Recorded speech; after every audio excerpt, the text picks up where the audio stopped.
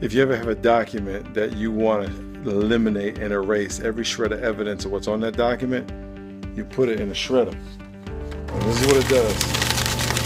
It shreds it to pieces. Bam!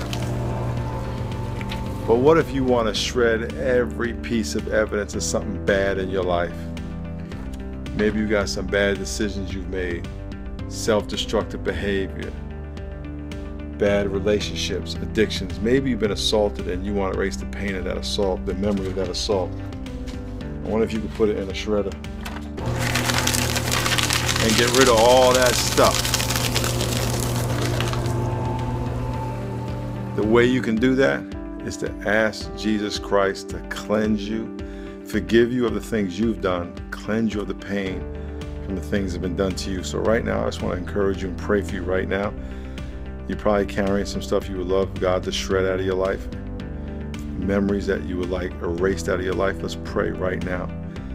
Just look me right now. I'm going to look you right now and say, Dear God, please forgive me for the things I have done. Please remember them no more. Please comfort me from the pain of the things that have been done to me. Jesus, I surrender my burden to you, and I know you care for me. In Jesus' name, amen. God bless you. Let me encourage you every day. Spend time talking to God. Spend time giving your burdens to Him and asking for His peace and His presence in your life. God bless you.